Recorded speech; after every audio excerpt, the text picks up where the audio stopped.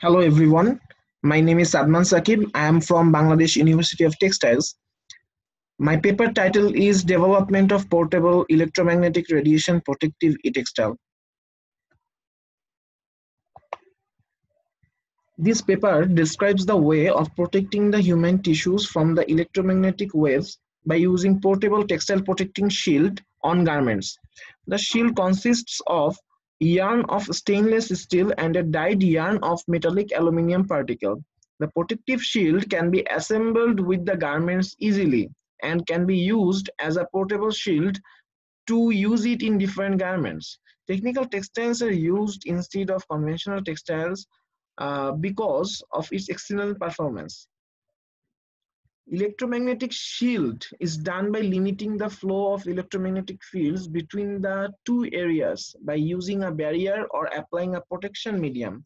If the barrier has the high conductivity or dielectric constant or high magnetic permeability, then it can obstruct the electromagnetic radiation. Customer requirement is very essential while planning to design a product. By having the customer requirement, some technical features should be fixed. Some of the customer requirements are protection, comfort, accuracy, lightweight, low cost, and some of the technical features are resin coating, structure, metallic yarn, metallic particle, dice particle, etc. The strong relationship is given 10 points, the medium relationship is given the 5 points, and the poor relationship is given 2 points.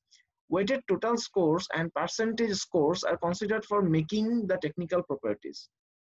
To find the material that fits the best to the product for the better performance, we use the digital logic method for determining the relative importance of each technical property and give them according to weights.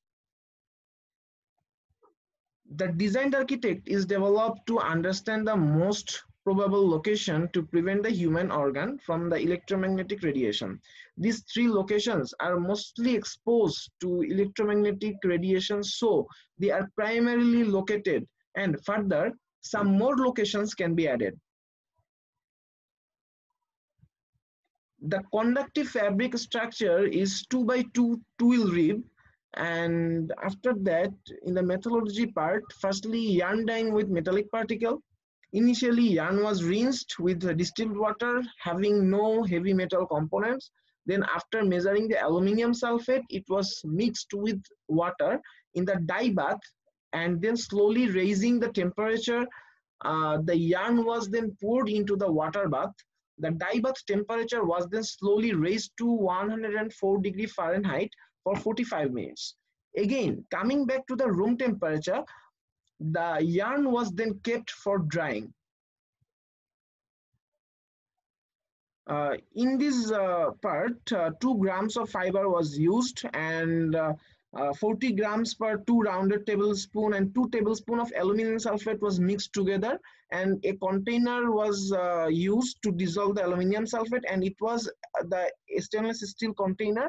A large stainless steel dye bath was also used for dyeing, and the heat source temperature was 104°F as previously explained. Second part is the yarn of stainless steel, and it is actually made from stainless steel that has good electrical conductivity and has resistance to electromagnetic interference. By cutting the thread from stainless steel, the yarn is formed, and then with the cotton blending, the yarn was made, and thus we can get the most out of it. And the recipe, if we just see, the silicon content was 0.39%, the carbon content was 0.02%, wire diameter was about 0.018 millimeter to 1.15 millimeter, and the surface was bright annealed. The cloth is woven in the loom, and the machine in this process used is the CCI machine. Firstly, the yarn dyed with the aluminum particle should be inserted, and the yarn of stainless steel is inserted. The tension of both yarns should be equal and must be adjusted. The fabric is then embedded with aluminium layer so that it can provide more radioactive protection. Using an external clip, the radio protective cloth can be adjusted with the garments to the inner side of the pocket and the chest portion of the shirt. The cloth should be assembled with the garments so that wearer does not feel uncomfortable. Electromagnetic radiation tester is used for the testing and the radiation before applying. The radiation protective E-Textile was measured, and after applying the radiation protective E-Textile, it was again measured to get the different result.